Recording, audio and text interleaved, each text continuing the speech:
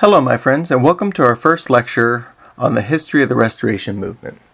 In this lecture, we will cover some of the physical and cultural aspects of frontier life, as well as the development of Christianity on the American frontier.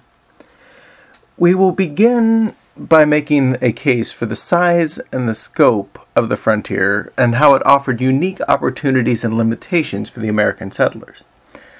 We will foreshadow later class lectures concerning how early agricultural choices to grow corn, tobacco, and cotton on the frontier, all while using slave labor to provide adequate manpower for these agricultural endeavors, how this set up a series of potential problems that would have profound consequences on the American psyche. Finally, we will offer a critique of the settlers themselves by asking two questions. What sort of person comes to live in a place like this? And what sort of Christian worship thrives in a place like this? So, if you're ready, let's hit the trail and see where this road leads us. For our study this semester, we will need to spend a great deal of time talking about the American frontier.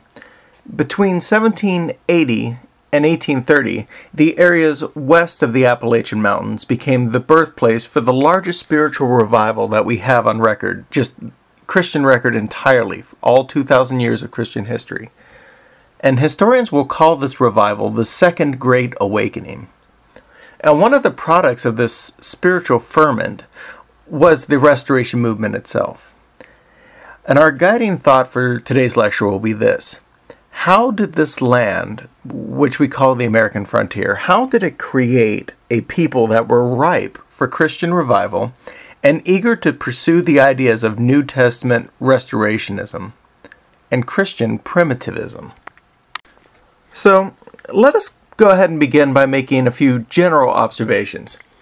And I'll start with this one. And no, I don't mean to insult anyone's intelligence, but on this slide we have a map of the United States of America.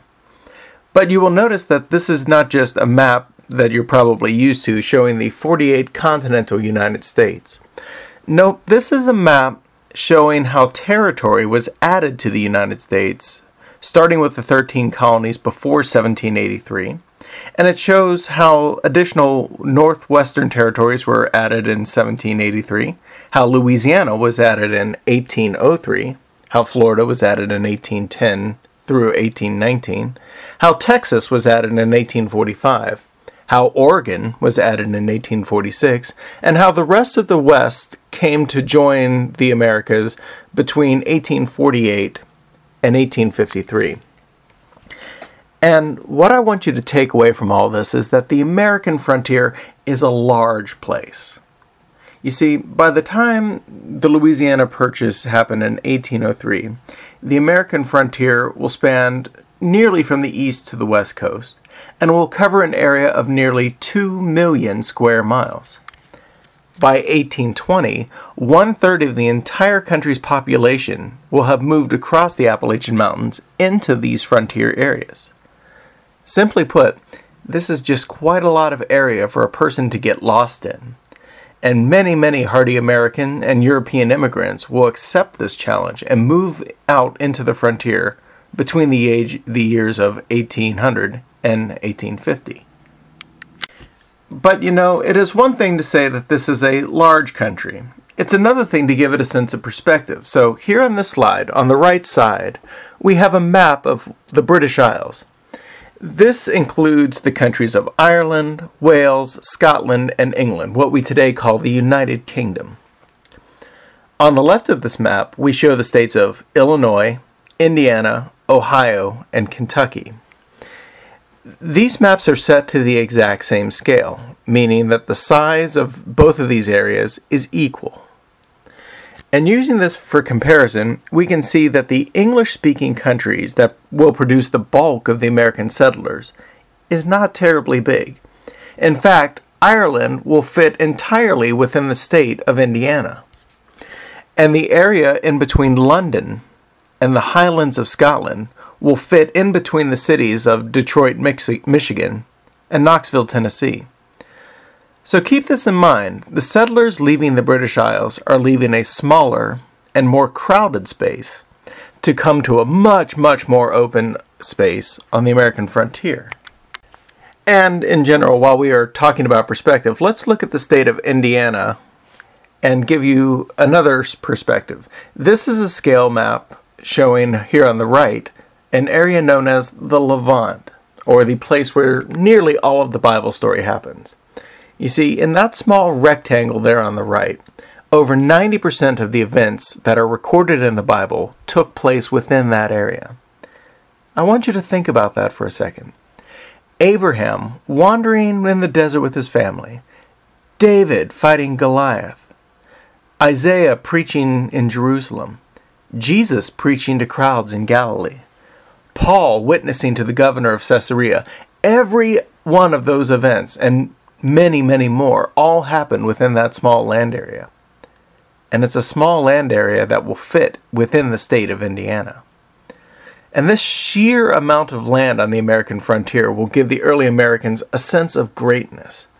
It's a huge land, it's a lush land, it's a fertile land, and they will see this land, and many of the American frontiersmen will say, this has got to be the new promised land for God, and by extension they will start to say, and we must be the new chosen people.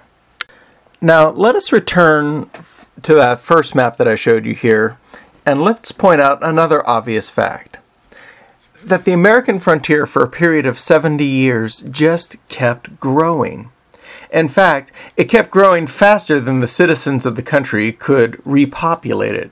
Not for lack of trying, mind you, but this acquisition of new land was fundamental and became one of the driving tenets of the American dream.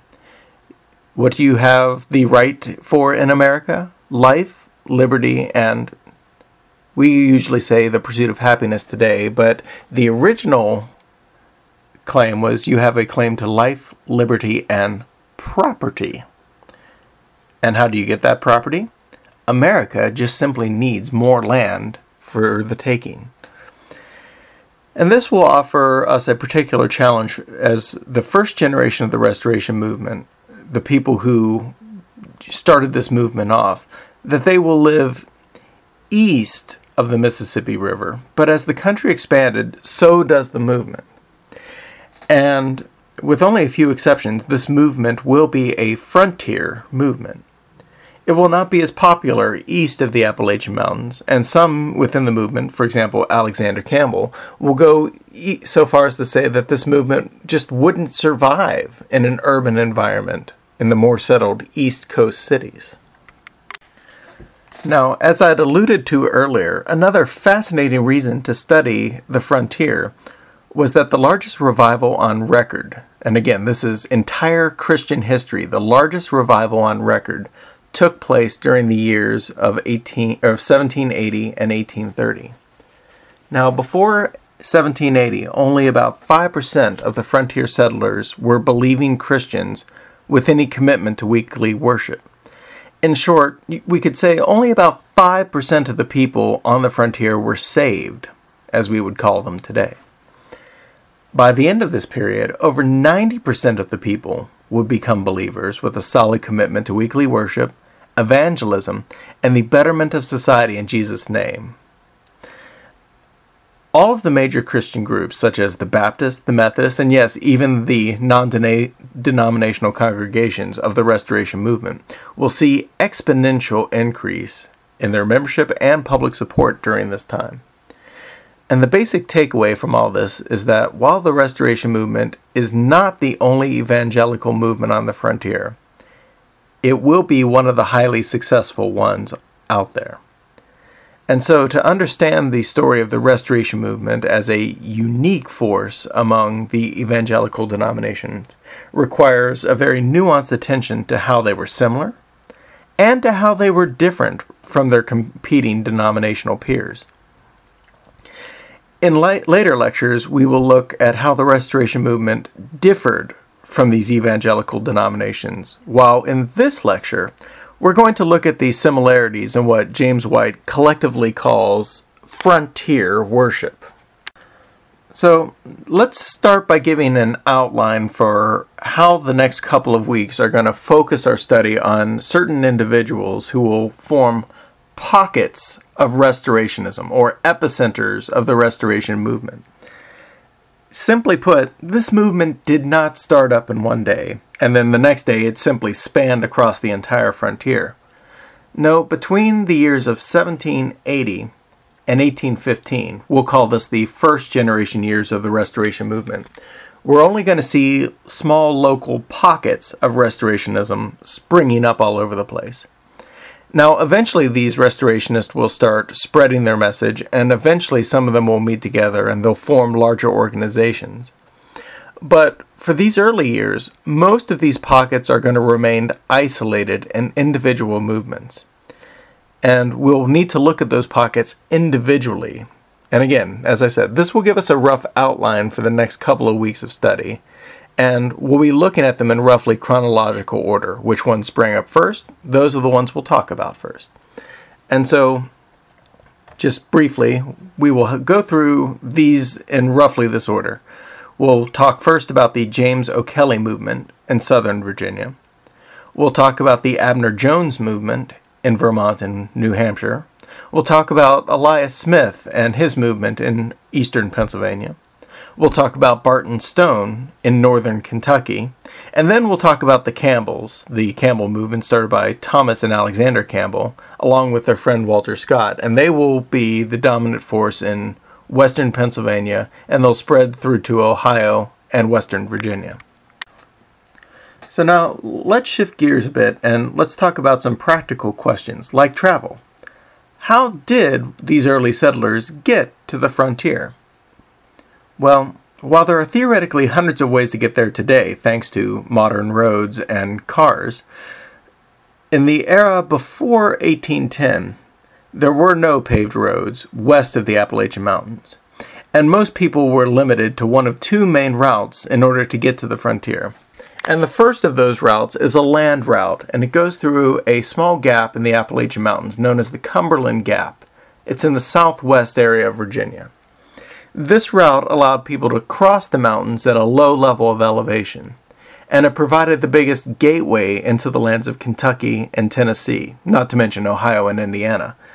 And all totaled up, we used to call this area "Oh, Kentuckiana" in Cincinnati, simply because the culture was very similar and had this kind of rural frontierism even today.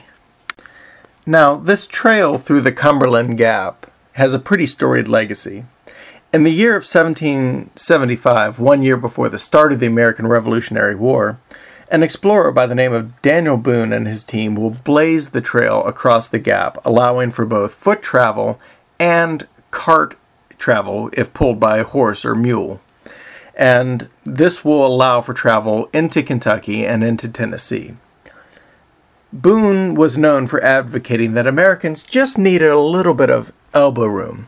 And by this he meant that there needed to be enough space where they could live a considerable distance apart from one another, so that they could achieve both individual independence and that they could become self-supporting. You see, for Boone, he recommended that every settler should live probably about 25 miles apart from each other. Now, while this seems somewhat silly to us today, who probably don't live more than, 500 feet apart from their next door neighbor, it does demonstrate that these early settlers were driven to live on the frontier and to not have anyone near them who could tell them how to live, how to act. And in religious sense, they didn't live near enough to people who could tell them how to worship. So this settlement process, by traveling through the Cumberland Gap, will happen both quickly and explosively, as nearly 200,000 people will move west and take up residence in Kentucky and Tennessee. By 1792, 17 years after Boone blazed his trail, Kentucky will have a sufficient population that they can apply for statehood. By 1796, 21 years after Boone blazed his trail, Tennessee will follow suit and they will become a state as well.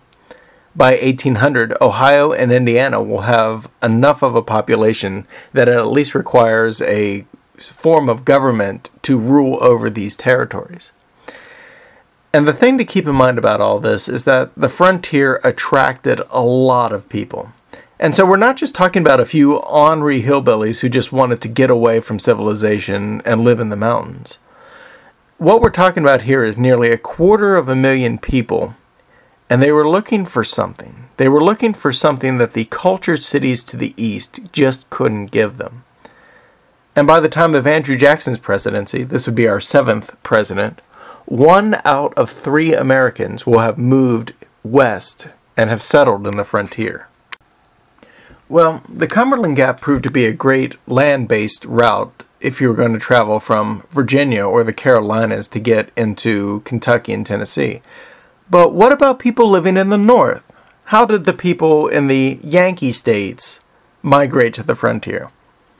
Well, the simple answer to that is that they made their way to God's second most holy city. They went to Pittsburgh. Sorry about that. I just happen to be a pretty big Steelers fan, so any chance I can get to talk positively about the Steel City, I'm going to take it. But all joking aside, the city of Pittsburgh, or Fort Pitt as it was known during the days of the American Revolution, offered an impressive water route for northern settlers to migrate to the frontier. You see, in Pittsburgh, 2 large rivers, the Allegheny River and the Monongahela River, merged to form the Ohio River. And the Ohio River is one of the largest rivers in the United States, even today, and it offered a convenient one-way route to the frontier. In fact, a person could easily reach the states of West Virginia, Ohio, Kentucky, Indiana, and even Illinois simply by floating on a flatboat downstream on the Ohio. But as I had said on the previous slide, in the early days of settlement, the Ohio River was a one-way ticket. You see, before the advent of steam-powered engines, boats were often at the mercy of the current of the river, and they had to utilize wind power, set up sails and let the wind push their boat upstream. Well, the Ohio River's current is rather fast, and the curvy nature of the water does not lend itself to harnessing wind power effectively. The result is that many settlers will build watercraft known as flatboats, and they will simply sail down, south, and west down the Ohio. And, when the scenery looked pleasant enough, that's where they'd stop, and that's where they settle. And so cities like Cincinnati, Louisville, Huntington, and Evansville, all of these cities will be founded by these early river-traveling settlers. And they will be settlers who were going down the river, not expecting to come back to civilization, as it were.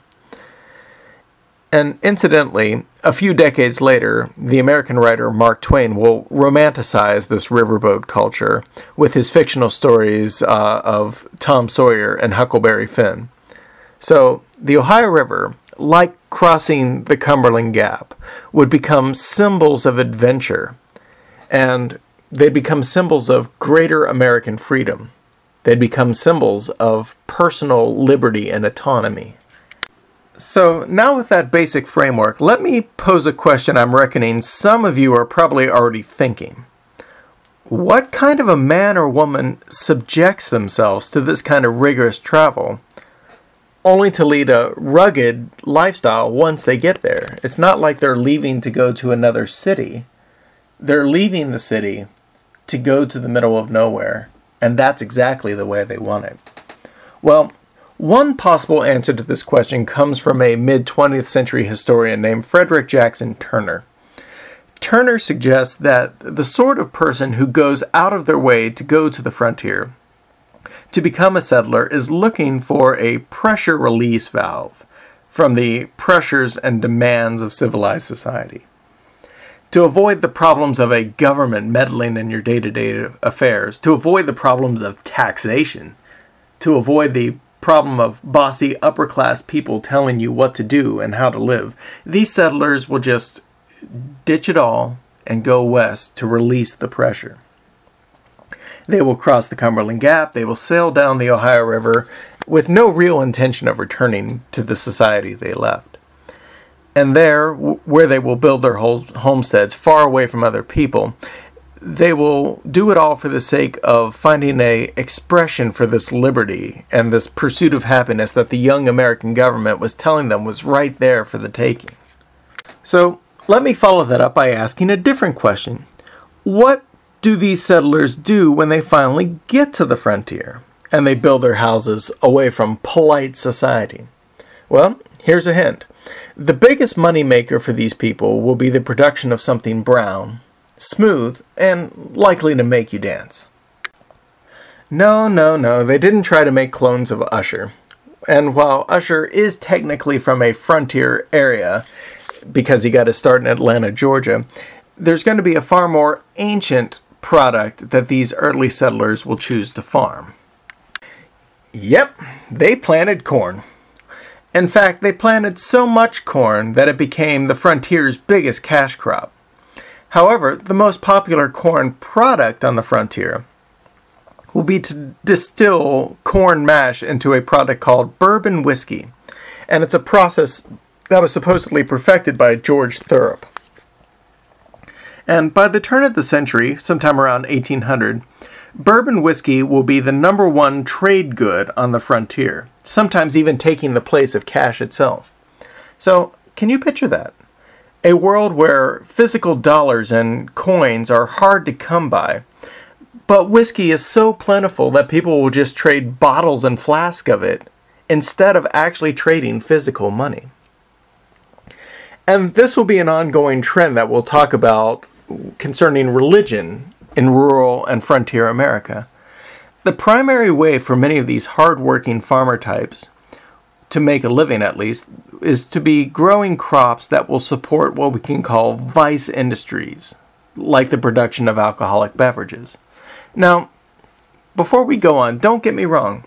I agree, the Bible never condemns alcohol use. It only regulates alcohol abuse. But on the American frontier, by the 1860s, the abuse of alcohol will reach epidemic proportions. And when this happens, Christians living on the frontier will begin to rethink their connections with these types of industries. Some of the people that we will study in this class will be intimately involved with a movement known as Prohibition, and specifically Prohibition sought to block the production and consumption of alcohol entirely. But corn wasn't the only cash crop that was being produced on the frontier. Especially in areas like Virginia and North and South Carolina, one of the primary products they're going to grow is this product called tobacco. Now, I'm sure you already know how this works, but I'll humor you here in case you don't. Tobacco is a leafy plant that contains high levels of a stimulant known as nicotine. And from the earliest days of American colonization, there was a high demand for tobacco products that could either be chewed, snorted, or smoked. On the frontier, the production of tobacco and the consumption of tobacco products will just become an acceptable part of social life, and both Christians and non-Christians will partake in this early on. And to give an example of how this plays out, I once heard a Kentucky preacher give advice to people in a preaching class I took, and he gave us this advice. He said, never preach against drinking or smoking in areas like Kentucky, because odds are the people in your congregations will make a living farming corn or farming tobacco themselves. And if they don't, they probably have someone important in their life who depends on one of these two vice industries to make a living. And the result will be that as frontier Christianity grows and it matures and it starts asking moral questions, there's going to be an ideological conflict that's going to be brought about as Christians are going to start to question, is it right or is it valid to get caught up in farming agricultural products that can be addictive or that can have potentially dangerous side effects or put dangerous substances into the body?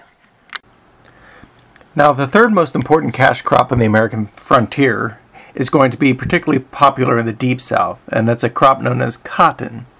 Now, cotton, unlike whiskey or tobacco, is a benign substance. It's not something that's going to get you addicted to a harmful substance. But the problem with cotton is that the production of cotton was innately bound up with the use of slave labor. Beginning in 1619, slaves began to be imported to the British colonies from West Africa. And by the 1800s, slave labor is simply a staple of Southern agricultural production.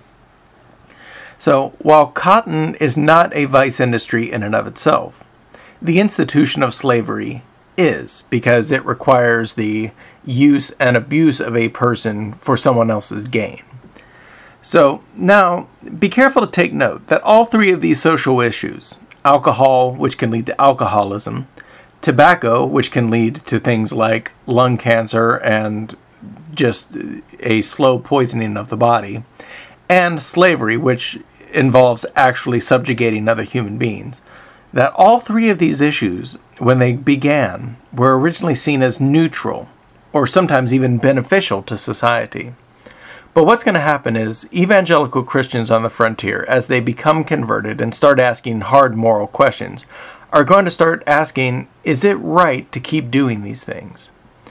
And it's going to be problematic because they are going to be very ingrained. They're going to be things that have been practiced for several generations before these kind of questions start coming up.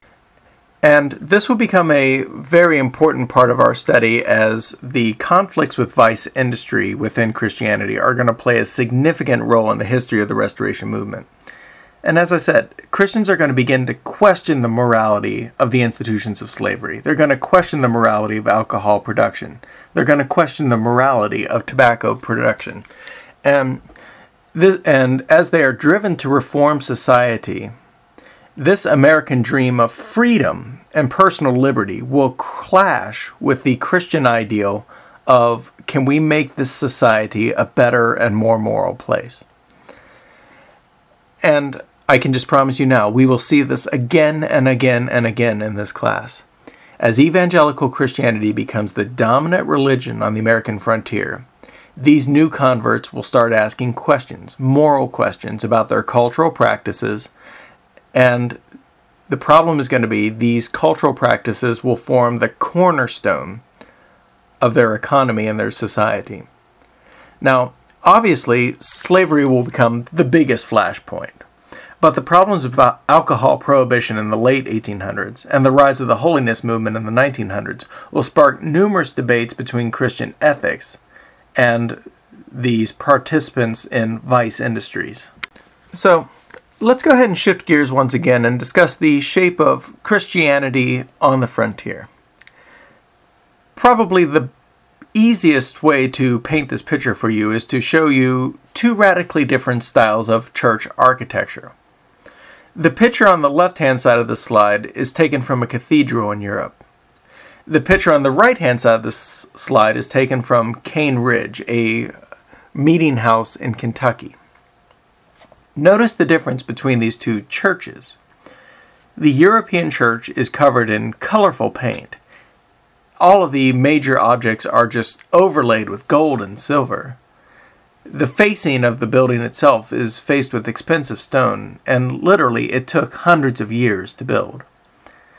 The Cane Ridge Meeting House, on the other hand, while it's actually one of the largest log cabins in the United States, it doesn't have any of this finery, does it? The wood beams, the wooden pews, they're simple, they're functional. And the space is made to be undistracting. There's nothing pretty here to look at. And I would suggest that these pictures form a microcosm of the difference between the frontier and old world Christianity. You see, on the frontier, the people lacked the financial resources and even the drive to build what could be called monumental churches. They built simple churches, and they were built for simple people, and as a result, the expressions of Christian religion on the frontier were often practical. They were often pragmatic, meaning if it worked, we did it. And they are explicitly made to appeal to the common person. So now, let's kind of take this apart and talk about some of the major aspects of frontier religion that were common to all evangelical Christians, including other people who got involved with the Restoration movement. So again, these are things that all evangelicals had in common on the frontier, and not just something that was common to the Restoration movement. So the first major aspect of frontier religion that I wanted to talk about is simply prompted by the fact that there are more churches than there were preachers to serve them. And the result, particularly among groups such as the Methodists, the Baptists, and the Presbyterians, is that they will start to advocate this idea that the preacher should travel to many churches preaching as they go. And we'll even see this in the Restoration movement. For example, Barton Stone will preach at 3 different churches every Sunday. This practice is known as itinerant preaching. Itinerant preaching created the expectation that a minister would simply just be willing to go to great lengths to preach the gospel, and that the only really trustable clergy person out there was the kind of man who was willing to sacrifice everything for the sake of the gospel. And particularly among the Baptist and early people in the Restoration movement, this idea of bivocational ministry will become the name of the game. For example, many Restoration movement ministers, such as Alexander Campbell, will make their livings as teachers and as farmers. And they will use that money so that they can travel and preach on Sundays. Now, going hand in hand with this lack of ordained preachers is going to be the rise of lay leadership, or lay ministers. Since there could be no guarantee that a circuit-riding minister could come and serve at a remote church every week, many of these duties of day-to-day ministry are going to fall on the members of the congregation themselves. Now, you see, before the 1800s, every denomination required an ordination process before a person could be licensed to preach, before they could be licensed to perform a baptism, to perform a wedding, or to even preside at the Lord's Supper. And just for one example, the Presbyterian Church had a lengthy process requiring that anyone wanting to become a minister had to take a written test and then have a formal interview before a review board before that person could be licensed to preach. If you wanted to actually be a minister, you had to do an even more extensive process, take a test, review board. And so, often you could run into a problem that a person could be licensed to preach, but not necessarily licensed to baptize or to perform the Lord's Supper. And on the frontier, waiting for a professionally trained minister from the right denomination to come to your church to perform these duties just became highly impractical. The result is that the offices of elder and deacon will become much more significant on the frontier. Churches will often appoint people within their own number to preach and to perform other sacramental actions that, well, to be honest, before the 1800s, could only be done by officially ordained ministers. And the result of all this is that many individual churches, and a few denominations entirely, will lose this idea of sacramentalism.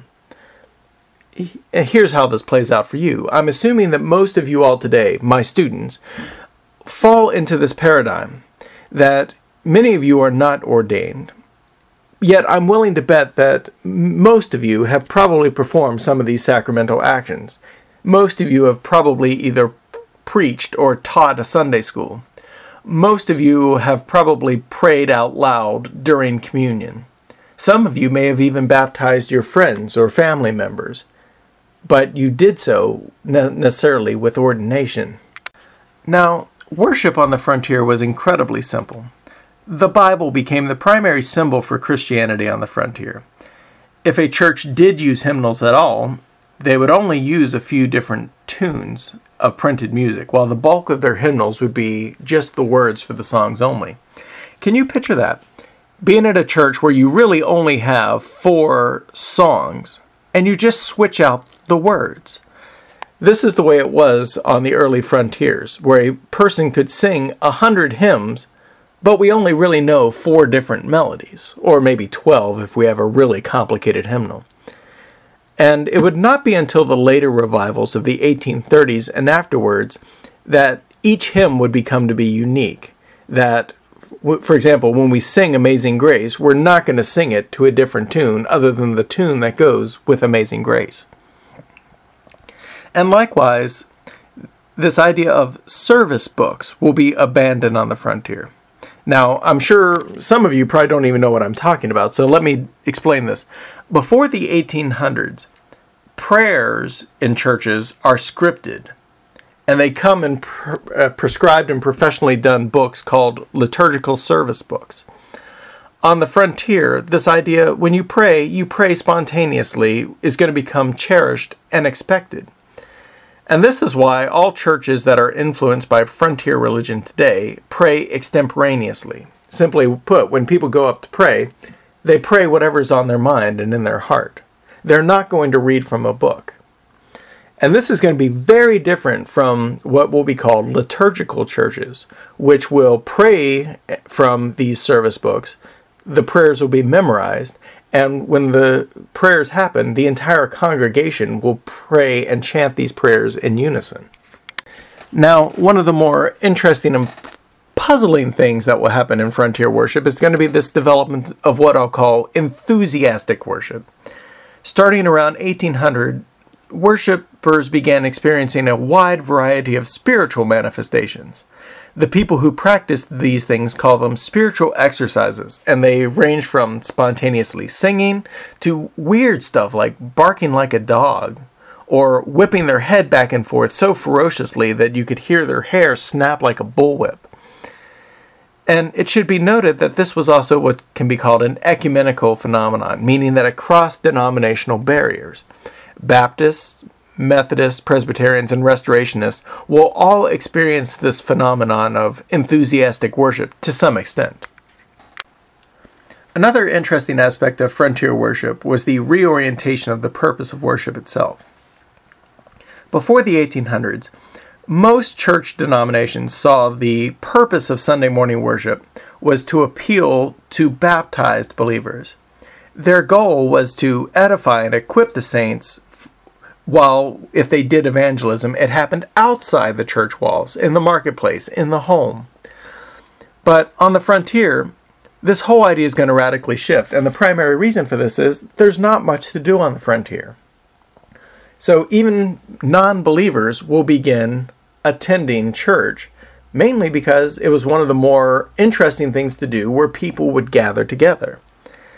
And so what will happen is, even though at the beginning of the 1800s, where only about 5% of the people are saved, or at least as we would call them saved today, every major denomination is going to start focusing on evangelism.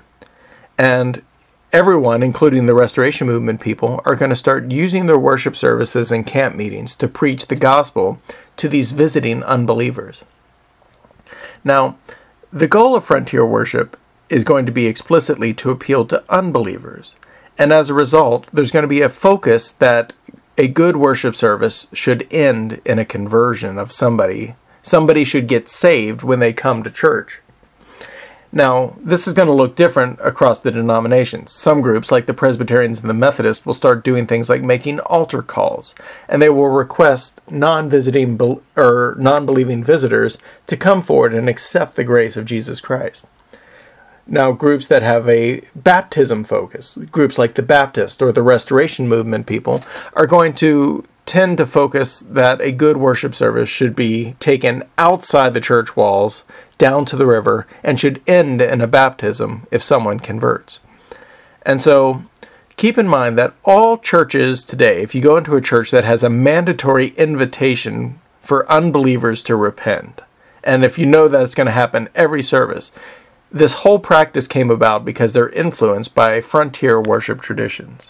Now, a final aspect of frontier religion that I want to discuss is this prevalence of a cappella singing, or singing without instruments. You see, it is time-consuming to make a quality musical instrument, and on the frontier, few people had the time to make it, the experience of how to make a good instrument, or if it was more a matter of purchase, few people had the money to purchase a good musical instrument. And the result is that most of the singing on the frontier churches did not involve instrumental accompaniment. Now, this trend is going to change by the 1860s as civilization and professional musicians will finally move out and get caught up with the frontier. But by this time, there's already a steady tradition, And you do something for 60 years, it's going to become traditional. And so by this time, there's going to be a steady tradition of non-instrumental singing. And they're going to have to wrestle with the question, do we start using instruments now or not? Do we break our tradition? And this will be particularly important for the Restoration Movement and a few Baptist groups, as they will experience divisions over the use of musical instruments in worship. So let's go ahead and end this first lecture by making a few concluding points and tie it all off with a pretty little bow. Probably the most profound result of all of this rough and tumble lifestyle that was prevalent on the frontier will be the revival of this notion called primitivism. Simply put, primitivism is even more conservative than conservatism. You see, where conservatives usually wish to keep a status quo from changing, a primitivist will say the status quo isn't good enough, it's the old ways that are better than modern ways, and we need to go back to living and thinking that way as soon as possible. And this can be seen in the sphere of American politics, where people will disregard the notions of monarchy. Everywhere else they have a king. But Americans will look way back into the ancient Greek and early Roman days, and they will try to find ways of establishing a democratic republic.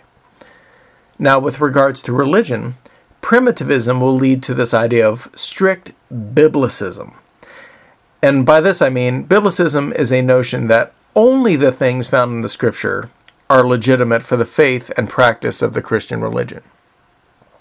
And this is a much, much more intense version of Martin Luther's doctrine of sola scriptura, or the scriptures alone. You see, where Martin Luther would demand that a person had to show where in scripture something is wrong, a primitivist would argue that before a church can do anything, you had to find in scripture where it was right. And the result is that many frontier denominations will look to the Bible, and the Bible alone, for details on how to construct their worship services, and how to organize their local church. And throughout this class, we'll look at the pros and cons of this idea, and it will become one of the major focuses of this class. Now, a second important result of American frontier culture is going to be the prevalence of this idea known as anti-authoritarianism. Now, don't get intimidated. This is simply a compound word that means that the frontier settlers didn't like the idea of a government or anyone else in authority telling them how to live. And even today, this is a quintessential American value. I have the right to choose my own destiny for myself, many of us will say. Well, and this plays out in numerous ways. No one will tell me who to get married to. I'll decide that for myself. Oh, you want my vote for this upcoming election? What are you going to promise me in return? And this belief that a person has the right to govern their own life and to make decisions, political and otherwise, for themselves will invade every area of life, including in matters of religion. And today, most American Christians just kind of take this for granted. For example, if a person can read, most people assume that person can also interpret the Bible for themselves. They don't need a preacher or a priest to tell them what to believe. And this is why most American missionaries, that they work so hard to translate the Bible and to educate the people how to read.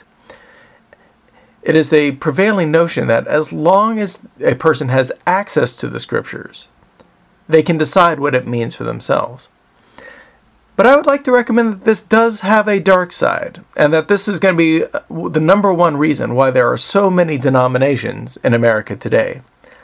Anti-authoritarianism asserts that the beliefs and liberty of the individual are paramount, resulting in that there's going to be as many opinions about the Bible as there will be people who can read it. And I would like to suggest that this becomes a crisis of authority, and we'll be diving into this question literally every week in this class. How can the church establish something like correct doctrine when everyone is reading the Bible for themselves? And as they do it, they are carrying a deep, deep distrust of human authority. How does that work out? Well, we'll explore that further as the weeks go on, but I'm planting the seed now. Think about that. Let it germinate. We'll talk about it later. Have a good day, and God bless you, my friends.